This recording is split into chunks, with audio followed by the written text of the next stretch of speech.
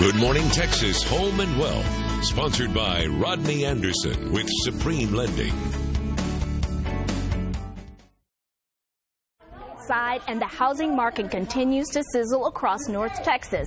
With lots of buyers and limited supply, you might find yourself in a bidding war for your dream home. So how do you emerge the winner in a bidding battle? Well, here to answer that question is our mortgage expert, Rodney Anderson, and realtor Colleen Frost with Halo Realty. Good morning. Good morning. Okay, now, Rodney, how common are bidding wars in North Texas right now? How come right now? Because the housing market is so hot. According to the Census Bureau, from July 1st of 2014 through July 1st of 2015, 145,000 people moved here. That's almost the population of the city of Frisco. Could you imagine Frisco being filled in 1 year? That's how many people are moving here. That's why the bidding wars are hot. Okay, so help our viewers out. You have several ways to really win that bidding war battle. Yeah, Colleen, I'll let you take some of this. Absolutely. So right now I always want to say that you want to be stellar for the seller. So the first thing that you want to do is, before you go on Zillow and start playing in that crazy real estate market, we tell all of our buyers, get pre-approved. You want to have a trusted mortgage professional review your tax returns, review your credit report. If you have any issues with your credit report, you want to get those things taken care of so you don't lose the house, so that you don't, put yourself at risk of losing your earnest money, losing investment in your option and inspections and appraisals. And so you want to, a couple other things you want to do is, what I recommend for our buyers to do is, especially when you're going up against cash buyers, you can still have a loan and compete in this competitive market. Think about removing the appraisal contingency. Think about buying the title policy instead of the seller paying for it. Offer a free lease back for 1, 2, even 4 weeks. Be stellar to the seller.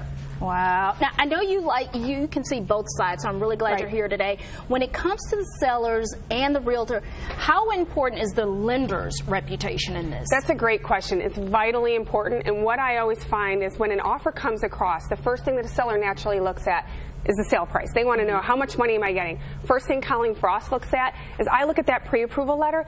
I want to know, who am I dealing with potentially for the next month? I want to work with someone like this guy who has a proven track record. Well, I want to jump in here because hail. Yeah. Hail's been pending today. Yes. Hailstorm last week. Colleen and I were talking this morning.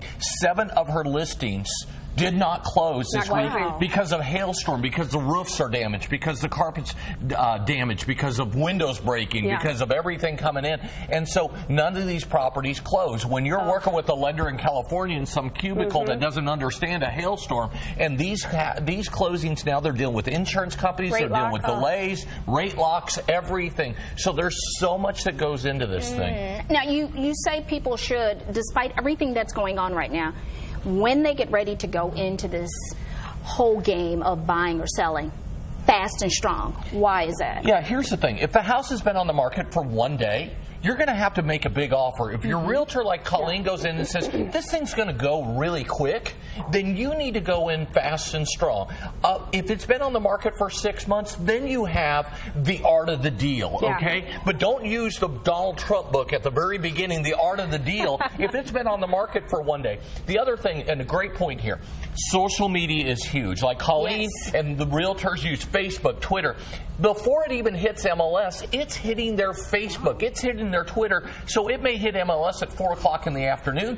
It may hit their Facebook and the Twitter at 9 a.m. in the morning. And you can call realtors. Make sure you're working with realtors that are fantastic in your area. Colleen is the queen of Murphy.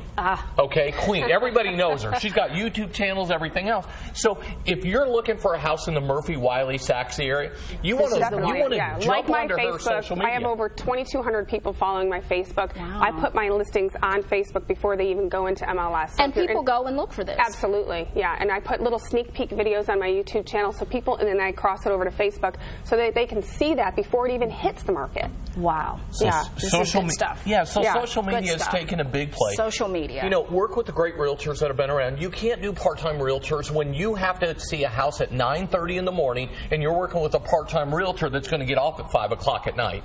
Work with great realtors, work with great lenders, know who they are. And local. Local people. Good information from a lender as well as a realtor on what to do to win those bidding wars. Give Rodney a call at 1-800-EXPRESS for more information, or you can go to rodneyanderson.com. That was good.